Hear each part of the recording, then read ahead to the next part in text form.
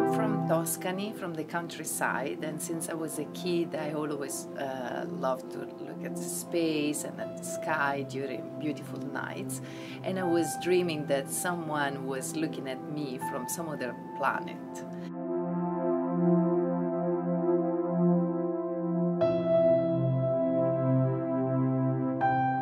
I decided to become a scientist when I started to work for my master's degree thesis. That was the first time I spent a lot of time in a laboratory. There are many things that make me passionate about my research.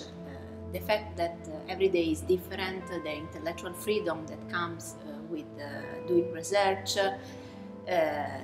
the fact that no matter how important your project is, no one has ever done it before, and you never know, maybe someday you can achieve a result that can really make a difference, and this is something that every researcher wishes for. So what do I love about research is the fact that you have to be really creative because you need to solve a puzzle, a big problem, so you get challenged with something that no one has done before.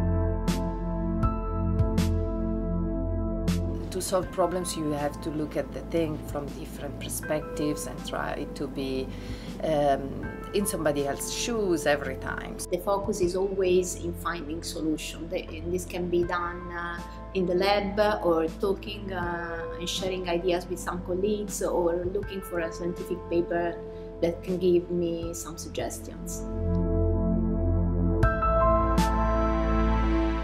I reached my greatest accomplishment in my research when I had the possibility to be part of an international team that was doing a measurement campaign at the US Capitol. The objective was to assess the state of conservation of the frescoes of the Italian painter Costantino Brumidi, that is known as the Michelangelo of America. And it was an honor and a privilege to contribute to the preservation of such important cultural heritage for both the Americans and the Italians. One of the major accomplishments I feel that I've done is an instrument that is installed on the International Space Station, in the external RAS of the space station. And this instrument is called the AMS, Alpha Magnetic Spectrometer, and is in space to measure dark matter and galactic cosmic rays. My Italian academic education was fundamental in my career. Here I have realized how high level is the Italian education system and how deep is the level of knowledge that you can acquire in all order of schools.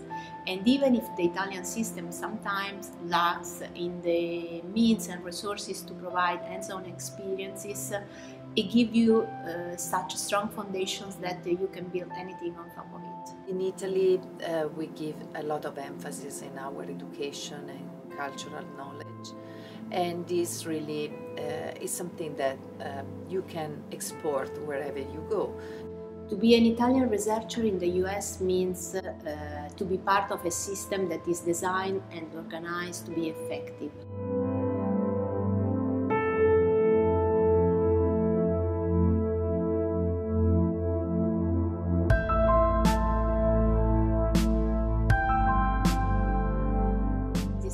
Exciting, challenging, stimulating work that you can do. And I think that humanity owes a great deal to research and researchers.